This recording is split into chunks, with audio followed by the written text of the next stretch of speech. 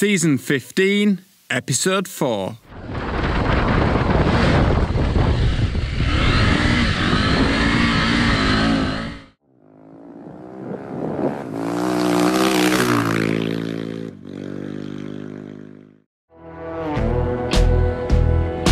Last time on Races to Places, I blasted up some snowdrifts.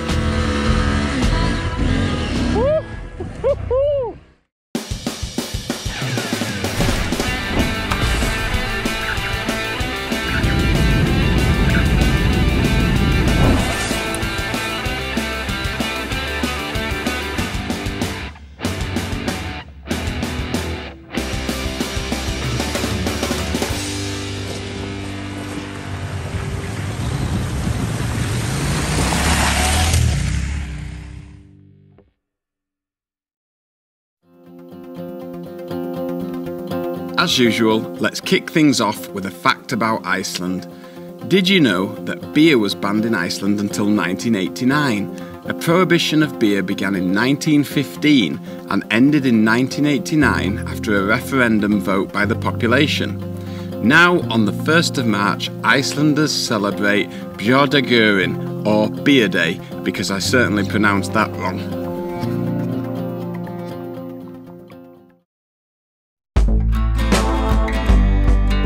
So, it's time for me to rise and shine.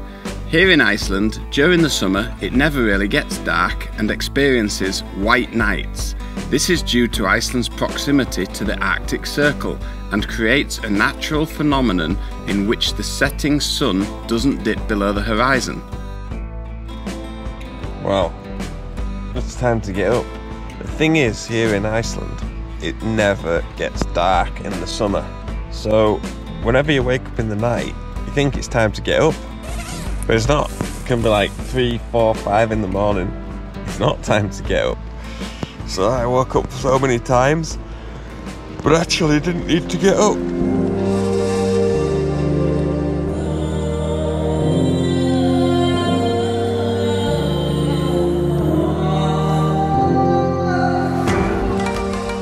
Sitting on the bike all day, hamstrings get really tight and then you get cramps, so I like to stretch everything out in the morning.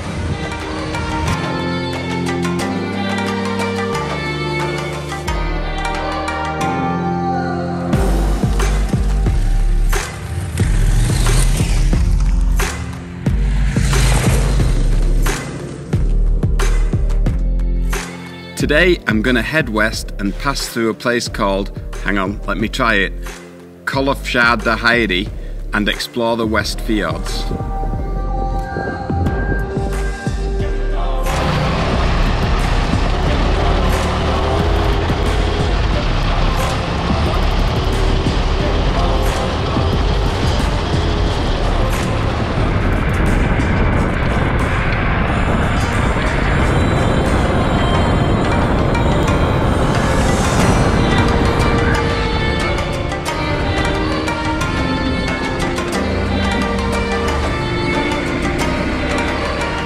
As my Iceland adventure was unfolding, I couldn't believe how epic the landscape was. It's a truly beautiful place.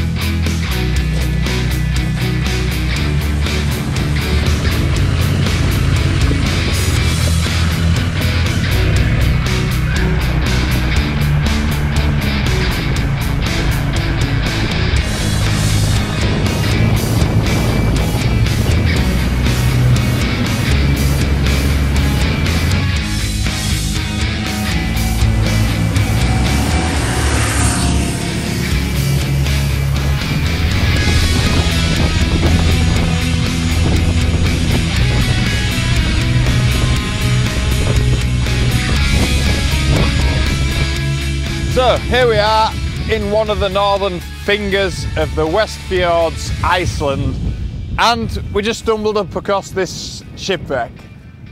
Eider, I think is how you pronounce it. Maybe I just made that up, but as with every shipwreck, this one's probably got a story, and I'm going to have a look at what that is later. But the last time I remember seeing a shipwreck like this was in Namibia, and it was super hot on the coast of Namibia, and today in Iceland it's not so hot. So here I am with another shipwreck. Beautiful place, super peaceful and quiet. I really just stopped because I've been riding all day and I wanted a break, so a great place to stop. You can see another finger over there. I call them fingers because they're like fingers. Another finger over there with the snow in the distance. Yeah, it's just so, it's desolate, I think is the word. There's hardly any houses. It's just open landscape.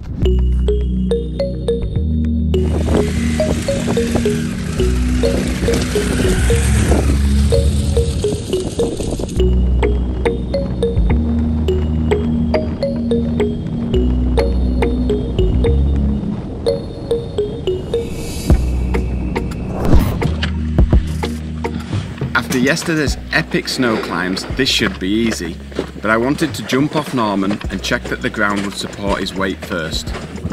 So it's quite hard, so should just be able to ride over it.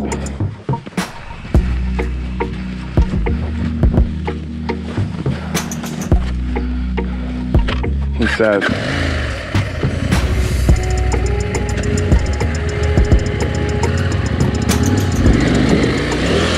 Woo. Not bad.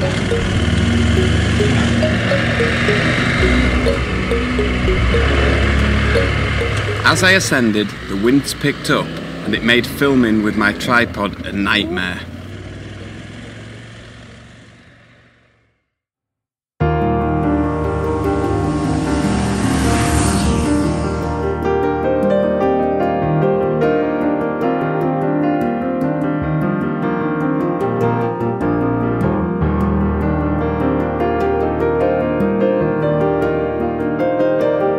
Here in Iceland, bikes are free to explore the stunning landscapes, but they must remain on the designated trails. I regularly talk about the freedom a motorcycle gives a human to explore, and I revel in it. But I must recommend Iceland to those who don't ride a motorcycle too. There are companies on the island with fantastic luxury off-road vehicles, meaning everyone can get out there and explore these wonders. Let's go and see if we can get up here. Always up for a challenge.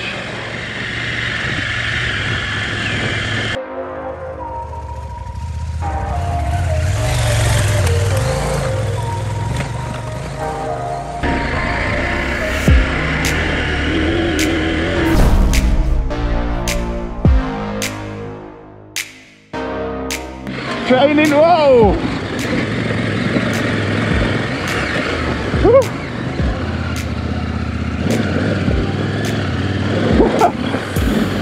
Nice and easy on the throttle. Quite loose and some big stones. Oh, and side stand down. Need to remove the side stand switch.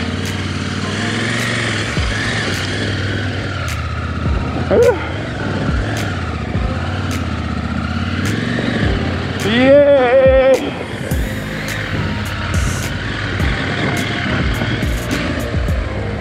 And here we are at the collection point. Wow, check out that view. Beautiful. So we made it, and let me just show you the collection point for the water up here. They built this so there is this waterfall. The water collects in here and comes into these big tanks here.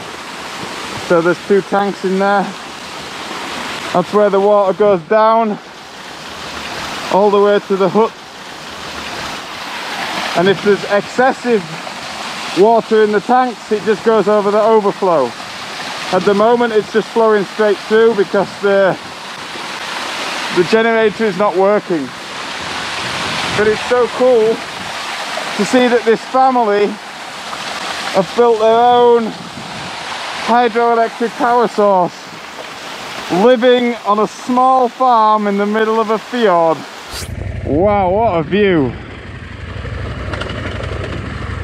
Let's see if we can clean it on the way down without putting a foot down. It's so easy with all these big rocks.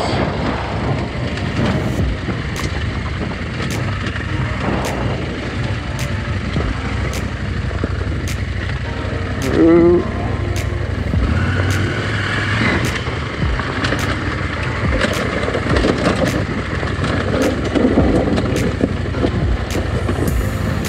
Almost.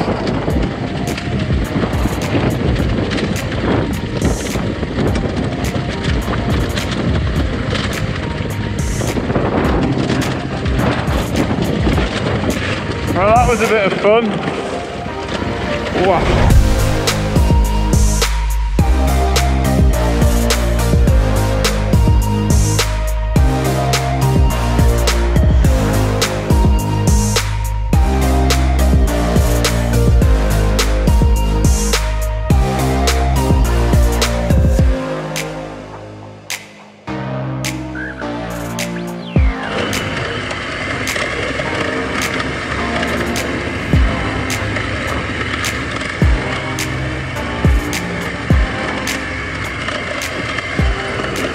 Proper tracks. To be really careful on this green stuff. And here there's a snowdrift you can see. Look at the tunnel under there. We can probably teeter across here, but we definitely don't want to end up down there. Nobody been here. And obviously the sheep have walked across here. It's like ice, look. And it's very easy as this looks, it's very easy for the bike to end up down there. And that's definitely where you don't want to be. So, it's this point we say, it's not worth it.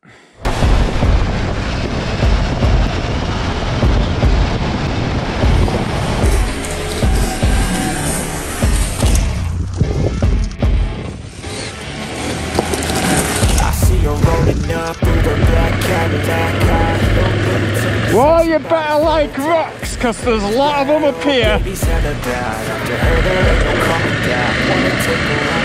Just get smooth, look, watch. Bit of mud, and then bam, into rocks again. I'm no bird specialist, so I have no idea even if it was a puffin, but they're pretty cute little looking birds. So a little video of them. What an awesome place it is up here.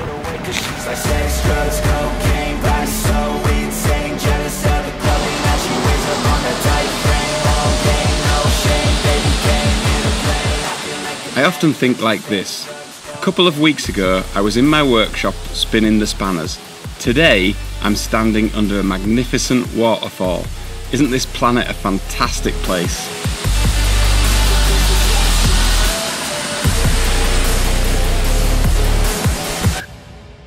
Hi everyone, can you believe that it's 10 years since I started making videos on my YouTube channel? I'd like to thank you all for following along and for all the comments you make in the comments section below each video. I love reading them. Please don't forget to click the subscribe button and more importantly the bell icon so you get instant notifications when I release a new video. More so, however, if you want to see priority viewing of my video episodes, podcasts and even special features, you can do so over on patreon.com/Lyndon Poskitt. You can check it out at the link in the top right corner. Thanks again and enjoy this video.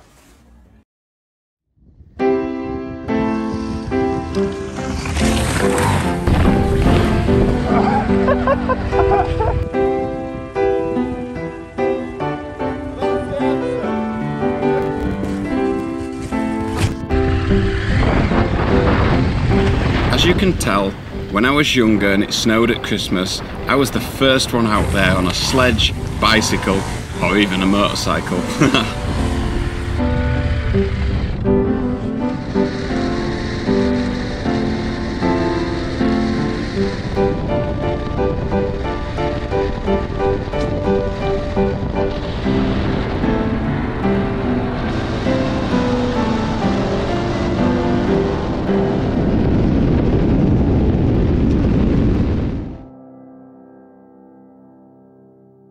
Next time on Races to Places.